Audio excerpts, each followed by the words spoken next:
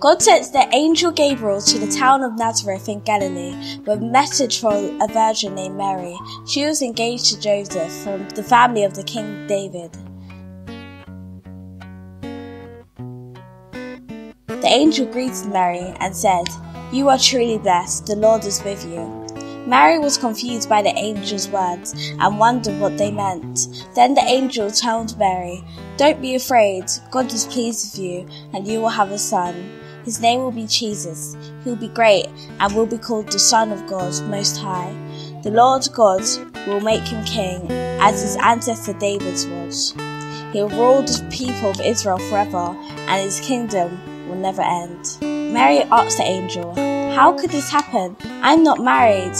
The angel answered, "The Holy Spirit will come down to you, and God's power will come over to you. So your child will be called the Holy Son of God. Your relative is also going to have a son, even though she is old. No one thought she could ever have a baby, but in 3 months she will have a son. Nothing is impossible for God." Mary said, "I am the Lord's servant. Let it happen as he has said." And the angel left her.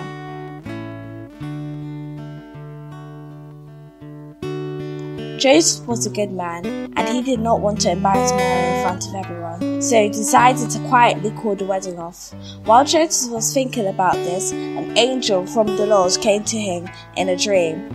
The angel said, "Joseph, the baby that Mary will have is from the Holy Spirit. Go down and marry her. Then, after the baby is born, name him Jesus, because he will save people from their sins." So the Lord's promise came true, just as the prophet had said. A virgin will have a baby boy, and he will be called Emmanuel, which means God is with us. After Joseph woke up, he and Mary were soon married, just as the Lord angel had told him to do. About that time, Emperor Augustus gave orders for the names of all the people to be listed in record books. These first records were made when Quirinius was governor of Syria. Everyone had to go to their own hometown to be listed. So Joseph had to leave Nazareth in Galilee and go back to Bethlehem in Judea.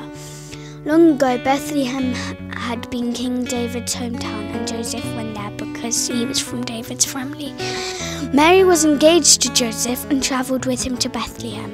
She was soon going to have a baby, and while they were there, she gave birth to her firstborn son. She dressed him in baby clothes and laid him on a bed of hay because there was no room for them in the inn.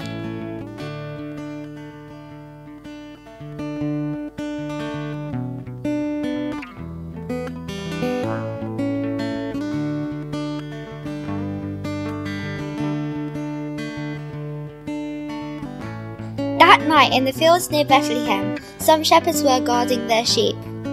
All at once, an angel came down to them from the Lord, and the brightness of the Lord's glory flashed around them. The shepherds were frightened, but the angel said, "Don't be afraid. I have good news for you, which will make everyone happy. This very day, in King David's hometown, a Savior was born for you. He is Christ the Lord.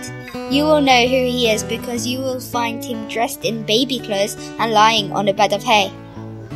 Suddenly, many other angels came down from heaven and joined them in praising God. They said, "Praise God in heaven, peace on earth to everyone who pleases God." After the angels had left and gone back to heaven, the shepherds said to each other, "Let's go to Bethlehem and see what the Lord has told us about." They hurried off and found Mary and Joseph, and they saw the baby lying on a bed of hay. When the shepherds saw Jesus, they told his parents what the angel had said about him. Everyone listened and was surprised, but Mary kept thinking about this and wondering what it meant. As the shepherds returned to their sheep, they were praising God and saying wonderful things about him.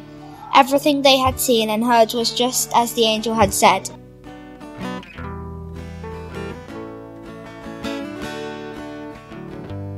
When Jesus was in the village of Bethlehem in Judea, Herod was king.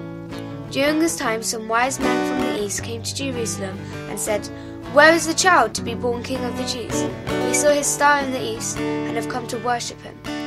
When King Herod heard about this, he was worried, and so was everyone else in Jerusalem.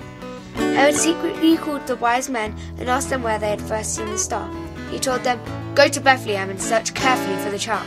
As soon as you find him, let me know. I want to worship him too."